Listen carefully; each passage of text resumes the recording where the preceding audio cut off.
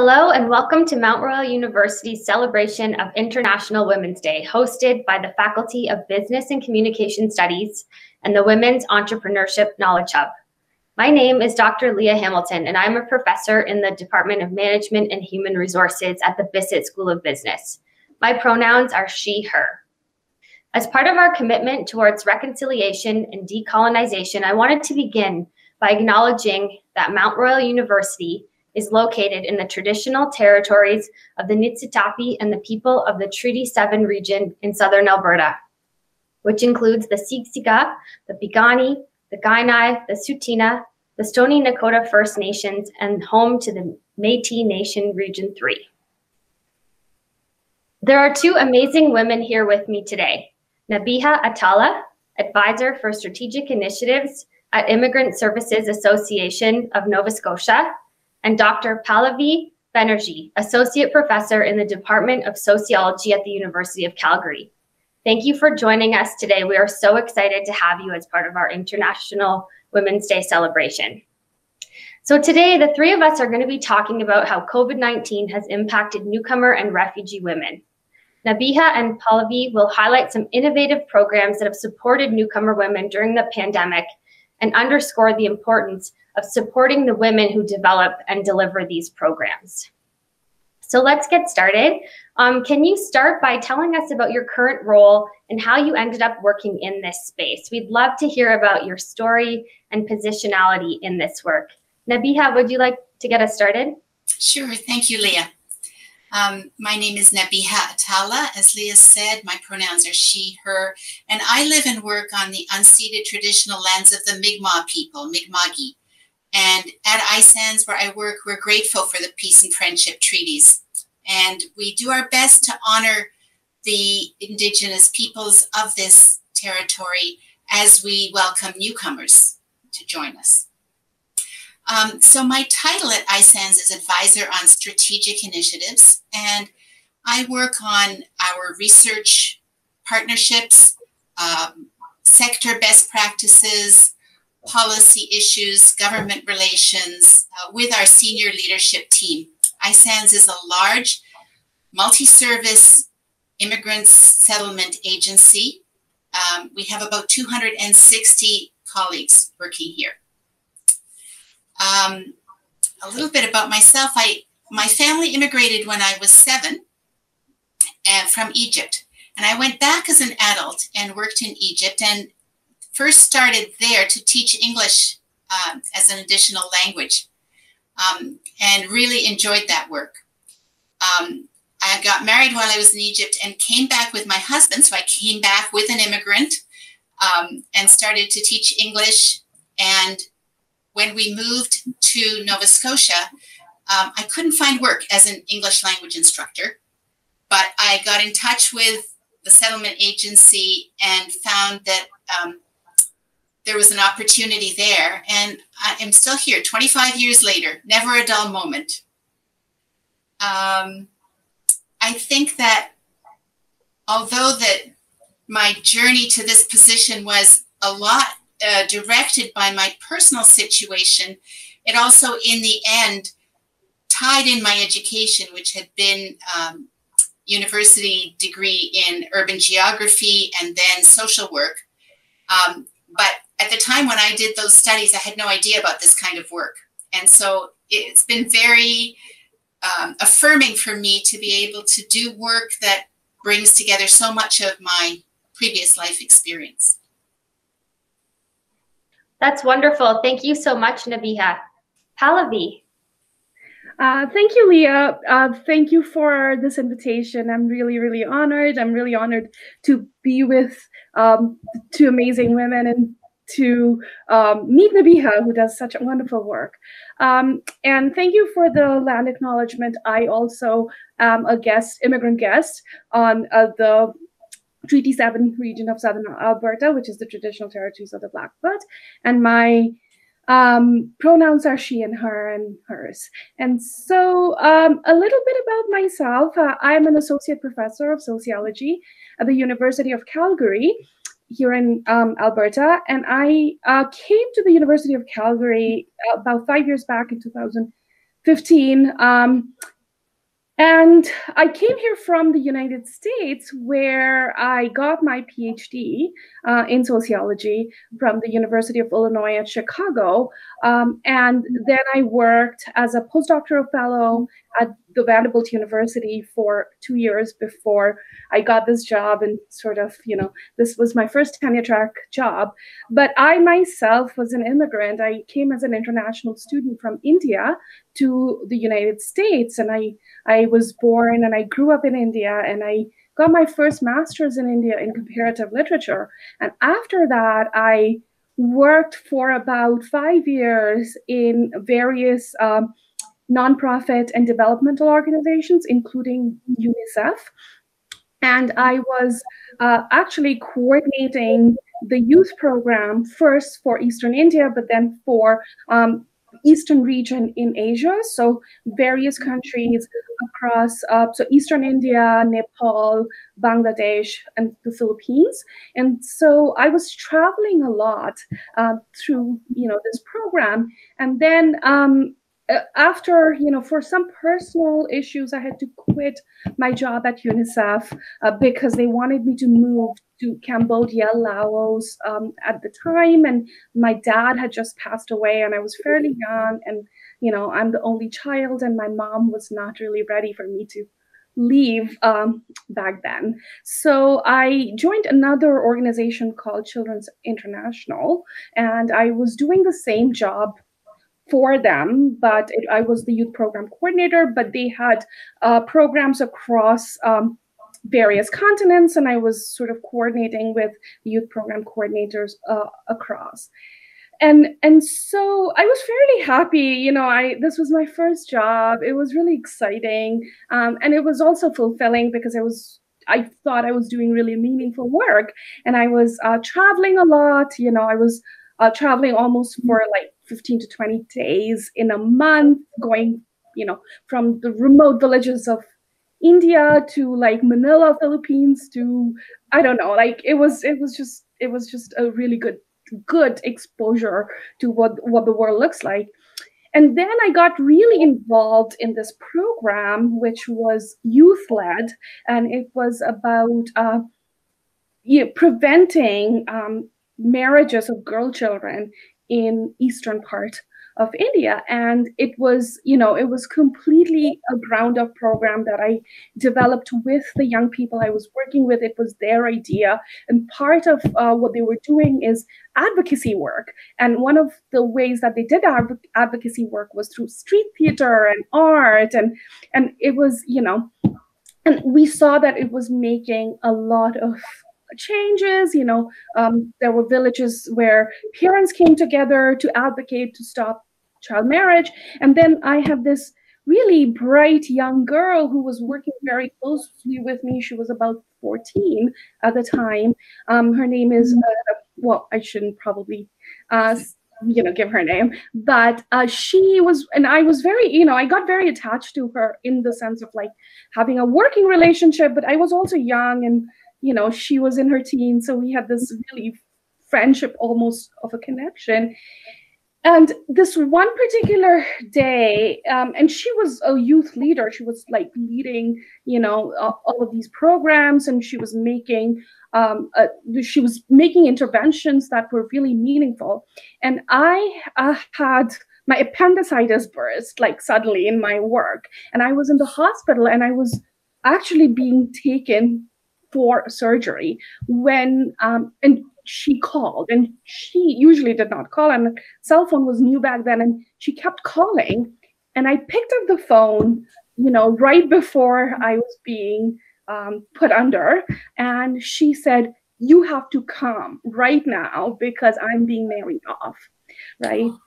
And there was nothing I could do at the time because, I barely had time to call one of my colleagues, and they really went, but she lived far away. And, by the time they went there, she was already married off. And then it was basically, it would become a big scandal. I mean, she's done well. I think she's happy. I've been in touch, but that was a turning point for me. And I just thought I need to do more to understand the social issues that we were talking about. And I have been like talking to sociologists, and at that point I decided that I wanted to get a PhD to understand the complexities of the topic more, and I applied, and that's how I'm here. Wonderful. Thank you so much for sharing your story, Pallavi. It's interesting. I feel like I know you both, and yet I'm learning so much right now. And it's I always find it eye-opening when people do share their stories, and then you understand why they're so committed to the work that they do and committed to the advocacy work that they engage in. So thank you. I'd love to hear about the amazing work that you're both doing with newcomer and refugee women during the pandemic. I'm wondering if you can tell me about one or two projects that you've been working on that you're passionate about. Nabiha, would you like to start? Well, we've had lots and lots of work going on during the pandemic. We were fortunate to be able to go from the first day right online, because our organization was already doing a lot online, and we had all our staff equipped, almost all our staff were already equipped with laptops. So fortunately for us, the transition to online was a smooth one in technical terms, but there were lots of challenges in bringing in our clients online, bringing them in virtually. And at first, we were really concerned that people would not be able to participate because everything was virtual. And we had ups and downs and challenges, but we have a very creative team and very dedicated, and people found solutions. And so I picked two things out of many that I wanted to share. Along with, we have a large English language school as part of our organization. And the parents who are in language classes are able to bring preschool children to our early childhood education center while they're in English class. So we have a few hundred children typically in our offices when we're on site, who now were staying home with their families. And our very dedicated early childhood education instructors really wanted to keep in touch with the children. So they set up a Facebook group and got in touch with the parents and made sure that many of them were already on Facebook, and that's why that channel was chosen. But then they started to connect with the children online through Facebook, started to do some activities. They did videos for each child. They did a video that they sent them, telling them how much they missed them, and that we're all still thinking of you. We're all in this together. We will keep in touch, because really this is more than child minding. It's really helping these children in their first introduction to life in Canada and preparation for school in Canada. So there's a lot that goes on when they're on site. And the instructors were able to set it up so that they could read books to the children. They could send activities for the children to do, and that's gone really well. And the parents, this is not directly a women's program, but we know that women and families are closely tied, and this was a relief for many of the moms who found themselves at home with their preschool children and especially not sure how to help them continue to practice their English, as the moms themselves are still in need of that. The other program, which is quite different, is our Immigrant Women's Entrepreneur Program. That's a training program that we run for a small group of women at a time, maybe 15 women at a time, introducing them to entrepreneurship in Nova Scotia, a little bit about the regulations, the processes, doing a business plan, helping them through sometimes the establishment of their business, sometimes the growth of their business. And we had a group that was in session when the restrictions came in. So they had to transition online, and the coordinators of that program were concerned because it had been quite a close group, very supportive. They developed a real network among themselves. But fortunately, that had been strong enough that that carried on into the virtual space. And they were able to complete the program with really good interpersonal connection, which encouraged the coordinators in the next time, which started up online with a new group. And the bonus we discovered there was we had some people joining from out of Halifax, from smaller centers in Nova Scotia, wouldn't have been able to participate in this program otherwise. And really to the surprise, but to the credit of the coordinators, they were able to build the same kind of community online, and to the credit of the participants, because they really wanted to connect. They really wanted that peer support. And once again, they created a group, even though they never met face-to-face, where they were really able to share their journeys as entrepreneurs, their challenges, the lessons learned, and to move ahead in their plans for their businesses. And we're now in the third group of this since March 2020. Our third group is running now, also started obviously online and continuing online, although some of our programs are now in person because we're able to open with some safety, but not all our programs. So those are just two examples of many. That's wonderful, Nabiha. It's so interesting to hear about the innovative ways that iSANS continued to foster that sense of community, both with families and children and with these women entrepreneurs.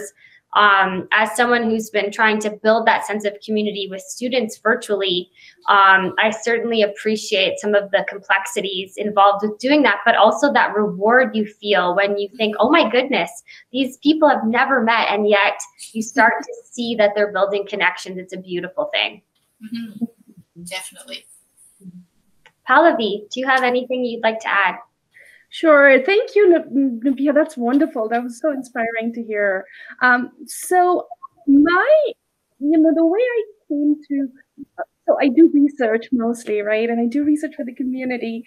So my stories are not as, I would say, invigorating and inspiring, but I have been really inspired by the resilience of the women that I have been working with. So before the pandemic, I had just finished doing interviews with all of the Yazidi families in Calgary, right? So we interviewed every Yazidi family except for a few families that said no. And we were in the process of creating a report for the organization, the immigrant service serving organization that I work with, towards this research with the Yazidis. It is the Calgary Catholic Immigration Society, and they have been wonderful partners who have just given me so much in terms of their time, their support, their love, and just connecting me with their clients. But one of the things that when we finished these interviews, we came out with was the lasting trauma that many of the Yazidi women were harboring, right? And they were trying to get over it, and they were very resilient. But, I was writing a paper at the time where I was talking about the trauma as a additional member of the family, right? That lives with these families, and they just deal with them every day, and their relationship with trauma is both one, like it's really hard and bitter, but it's also something that connects them to their past life that they don't want to let go, right? So when the pandemic hit, I was really worried because right before the pandemic, many of these women, it was about at the 2-year mark since they had arrived in Calgary, and they were starting to sort of get out of that the shell of like trauma and being, they talked about being in the past a lot, and they wanted to build a life, particularly for their children. And many of the women that I interviewed were single mothers, and these were families that were women-headed. And so I was really worried about what the pandemic is doing and the first lockdown, right? And CCIS just jumped to the occasion, and they built all of these programs, much like what Nabiha described. They had, they developed these case files for each of the families that they had as their clients, and they were doing things like, checking in on clients, but also getting them things that they needed. So I started also connecting with my, the women and the families that I had interviewed, particularly the folks that I thought were the most vulnerable, or were single mothers, had many children, and were struggling a bit, right? And one of the things that struck me was that the pandemic was very hard. The lockdown was very hard because it started triggering memories of captivity that they had endured not very long back. And they were very equivocal about the fact how they had made so much, that they realized how much progress they had made in terms of their mental health abilities, but then the pandemic had set them back, and they actually recognized that, and they wanted to snap out of that. And that resilience was really something that I walked away with. So it was not that they were being set back, but they did not want to be set back, right? So they were working with CCIS, they were working with me, they wanted to talk to me, they would call me and just wanting to talk about how to get out of this situation, right? And I think just this idea of reaching out, and I'm trying to write this idea of reaching out, and the reaching out that the women did and worked with the organizations that were trying to support them, hand in hand. I saw them as equal partners in that process of coming out of this setback that they had experienced. So that's one of the projects that I have been looking at. The second has been really inspiring for me. So over summer, when the restrictions over COVID were relaxed a bit, so CCIS has this piece of land in the city, which is called the Land of Dreams. And they had this land for about 2 years. And, they procured this land. It didn't have anything. It was pretty barren. And then they, I think 2 years back, they started sort of growing things in the land. And they partnered with the Siksika Nation to think about this land from an indigenous perspective, and they brought newcomers in, and Yazidi women really took to it because the Yazidis are a farming community, right? And they did not really see any of the economic options as viable options for them until the Land of the Dreams came along. But during the pandemic, I went to the land a few times, and we had all these workshops that they were doing. And I saw a group of 8 to 9 women, and only women. The men weren't going, and they were young women. Some of them had disabilities, and they would travel almost 20 kilometers to go to this land and farm and take produce and go back. And so from there, I thought of this project about the connection to land and healing. So how is the land helping these women heal, both from what they'd experienced before they came to Canada, but also this whole setback they've had in the pandemic. So that's another project that I am actually working on right now with CCIS and other partners. Thanks so much, Pallavi. That's so interesting, this idea of working with the land in community as healing, especially over such profound trauma, such as being in captivity. Thank you for sharing that. That's wonderful. That sounds like a great project. I'm sure it will go really well. Yeah, I'm hoping. So you've both worked so closely with newcomer women, and you just both discussed the way the programs that are offered by immigrant serving agencies have such a profound impact on women's lives. I'm wondering how immigrant serving agencies support the women who provide these programs. Pallavi, would you like to start? Sure. Yeah. No, thank you for that. So, as soon as I had started working with CCIS, I noticed something which was really profound. And one of my master's students actually did her MA project. Nagin Sahib Jabaher, she did her MA project on this topic. And what she ended up with is, as we were looking at the data, what we ended up with was realizing how much of emotional labor the CCIS staff were giving, which was beyond the call of duty, right? And because the Yazidis, they came with a certain history, and many of them were women. Many of them were women who were held captive, who were tortured, and there were mostly women-only family. Many of the Yazidi refugees are disproportionately women. So the caseworkers, the managers, right? So I work very closely with Bindu Narula, who was the manager of this program. The kind of, so what we noticed up front was the kind of care that they exuded, which was just not just about work, right? It was not about like the 9 to 5 that they were doing. It was, they were thinking about, okay, sorry, something happened on my screen and I didn't know what that was, sorry.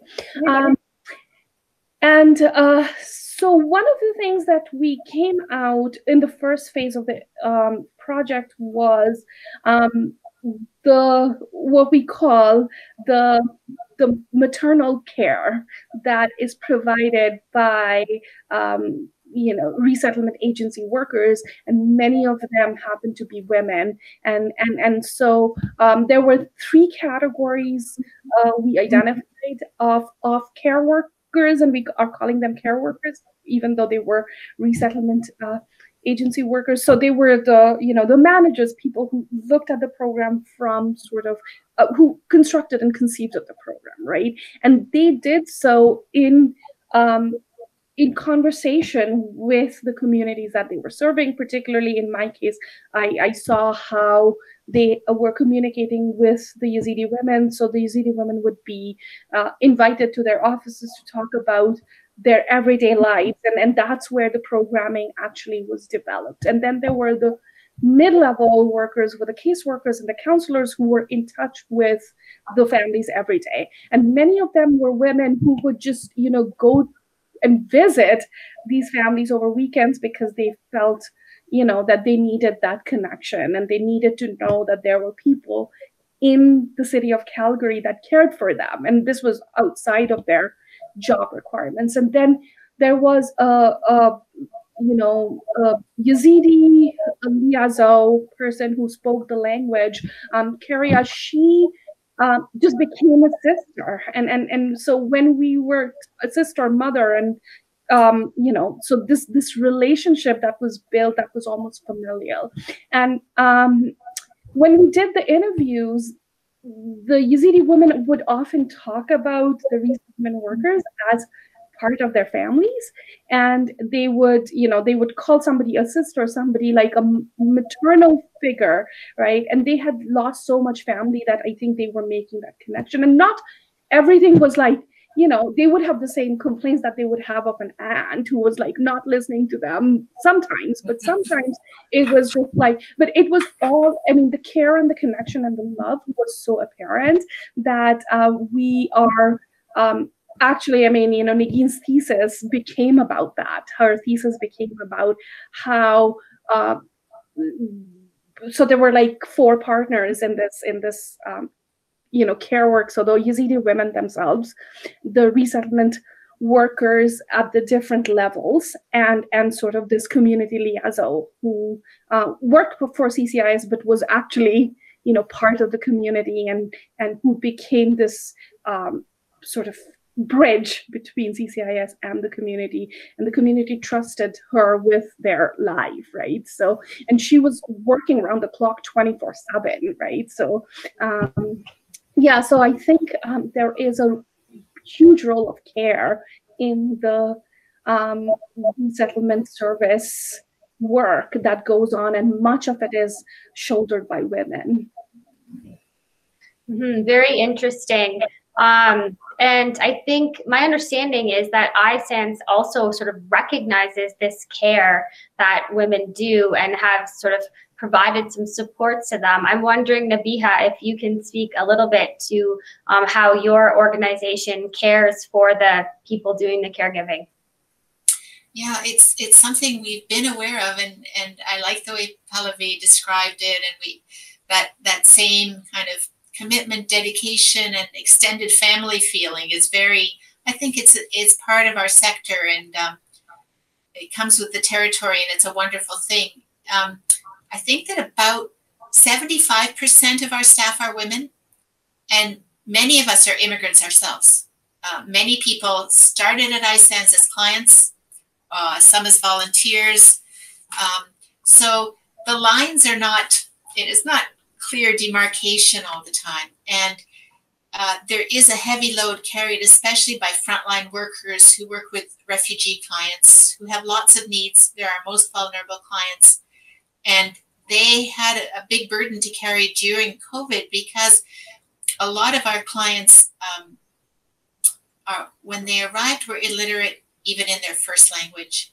And so to go from being in a classroom where you're starting to learn to read and write for the first time in school, and then to have a computer to have to be the means of communication was, I think, another sort of culture shock for people after the culture shock of immigration. So we tried very hard to keep the connection, and that does take a toll on the people who are doing the caring. But fortunately, we were also able to provide a lot of supports for our staff. And we have a communications team, which is great. And they really stepped up. The communications and our people and culture team, who are administrative teams who don't work frontline with clients, really stepped up in COVID to support the staff. And our communications team created a new section on our intranet called iSANS at Home to help people transition to working at home and stay connected with each other. So we had virtual lunch hours for the first several months. Monday, Wednesday, and Friday, you could open on Zoom and eat lunch with your colleagues, and you could have those chats that really can relieve tension and relax you in the middle of your workday and help you to move on. They posted all sorts of resources about mental health. That was a real priority, to acknowledge that we're all struggling with our mental health. It's nothing to be ashamed of. We need to acknowledge it and help each other with it. We did special activities like a lip sync battle for staff, where people videotaped themselves lip syncing, and we all got to vote on the winners. And we soon discovered that it was really challenging for a lot of women because their kids were home and they were trying to take care of their kids as well as do their work. And so we started to put resources on our intranet for families and for kids, activities that kids could do. And in fact, it was lovely because it's really a huge stress relief to be able to take your personal life, to acknowledge your personal life in your work life, to acknowledge, I'm a mom, I'm having a really stressful day, I'm going crazy, or I'm single, I'm really lonely. I'm feeling very strange not seeing people. So we had a lot of meeting places created online for our staff that were really valuable. Unfortunately, as well, in Nova Scotia, you may remember in September, we had a mass murder situation that was very frightening, shocking, and for many immigrants, re-traumatizing. The idea that somebody was out there killing people and that he had commandeered a police car and was using that RCMP car vehicle was very scary. And so we set up sessions. We offered sessions for our clients to talk about their feelings, to work through them all online. We we had to learn to do things online. We had sessions for staff as well. And the same again with the killing of George Floyd and all the reaction to that. It was like, what next? It was a very hard time that these very shocking events were taking place when we were all isolated. But we tried our best to set up meeting places virtually and to really talk about how we felt. We brought in professional counselors who would lead these sessions. And it was, I think it was really helpful, and we connected with each other in different ways through, we are still connecting with each other in new and different ways through COVID. We have to make a more conscious effort to support each other personally, which is so important.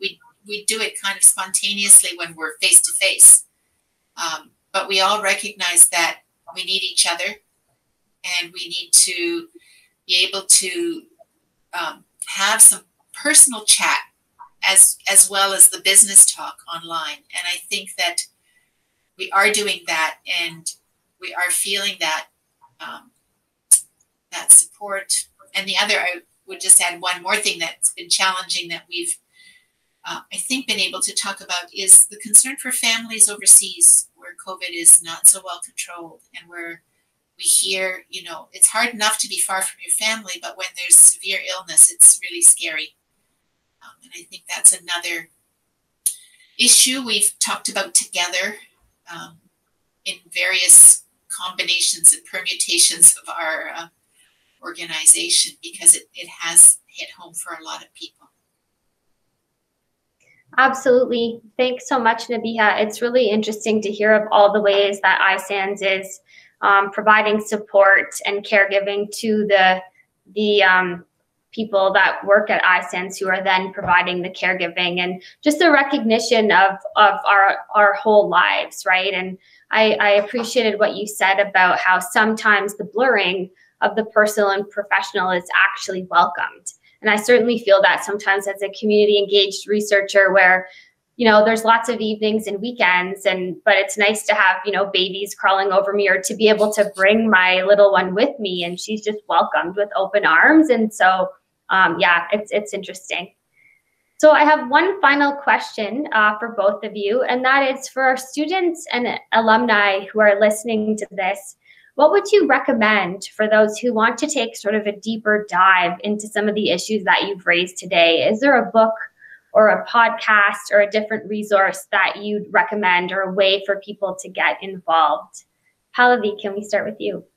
Sure. I just want to acknowledge what Nabiha said before jumping in. And I think, you know, the kind of work that people like Nabiha and her colleagues do even in the organization that I work with is so inspiring. And I'm inspired every day. And when I think of like the weight of the pandemic, I just look up to, the community workers, and it just, and especially the transnational bit of it that Nabiha touched on is very important. And I think with that, I will actually say that for that, I'm going to recommend a fiction which really touches on this aspect of transnational lives that a lot of us live, right? We live across spaces and times, and those lines blur as well between the private and the personal. And often, I have talked to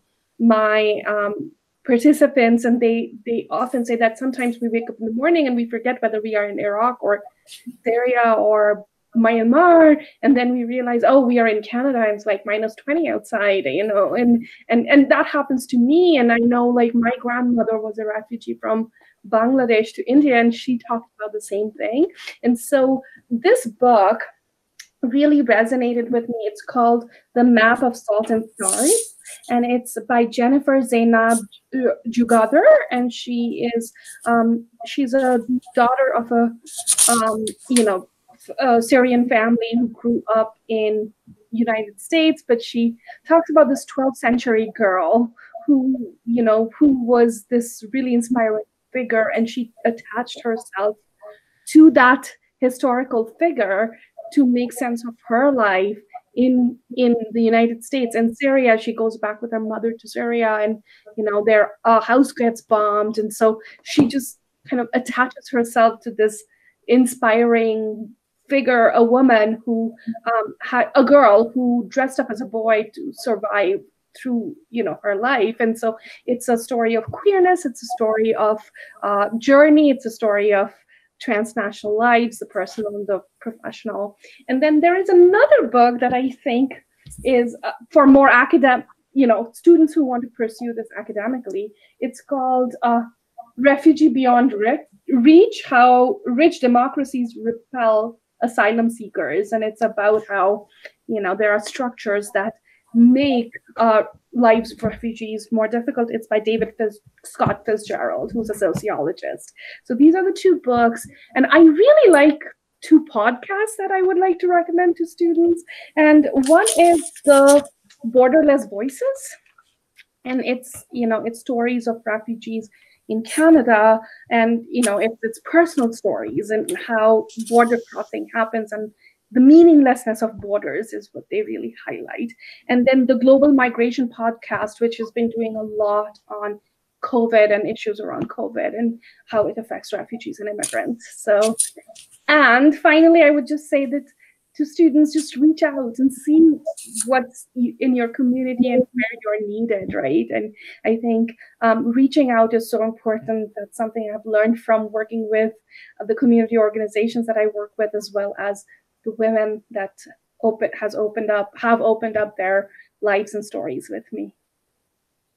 Wonderful. Thanks for those excellent recommendations. And Nabiha, any recommendations from you? Mm-hmm. I want to say thank you to Pallavi. I wrote those down. I'm looking forward to checking them out. And I love that you included a fiction book there, because I find often that fiction touches me more deeply. Right. Yeah, and so it's great to have that. I'd like to tell people about two websites that I think are really well done. One is the United Nations High Commission for Refugees, unhcr.ca. Mm-hmm. And they have a huge section of stories with photographs. And it really gives you a global perspective, but of individuals in that bigger context. And I think it's really valuable to understand the situations people are in before they come as refugees, to think about what it was like, what it is like, because a very, very small percentage of refugees are resettled. The majority of refugees in the world are still perhaps in countries close to their own or in their own home, but they've been displaced. So really what we see in Canada when we bring refugees here is a very thin slice, and it's good to keep the global perspective. But for the local, I would recommend our Canadian government website, Immigration Matters. And that has stories of immigrants, but also information about immigration, how it works, immigration programs for people who want to understand that context. It's very nicely, clearly laid out and explained, and it can be helpful too if you're in discussions. We who work with immigrants often find ourselves outside our work in discussions with people who disagree with us, who don't understand what immigration and immigrants are about. And sometimes we don't have responses to challenging questions, or we don't understand enough. And I think that Immigration Matters offers some good backgrounders if you want to address specific issues of immigration in Canada. Wonderful. Thank you so much, Nabiha. I want to thank you both for joining us in celebrating International Women's Day with Mount Royal University's Faculty of Business and Communication Studies and the Women Entrepreneurship Knowledge Hub. I am so inspired by the incredible work that both of you do. You create so much positive change in our community, and I'm deeply grateful to know you and to have learned from you today. It's been a pleasure speaking with you, and I want to thank our listeners for tuning in and joining in the celebration of women, and I want to wish everyone a happy International Women's Day. Thank you. Same to Thank you. you. Same to you. Happy International Women's Day.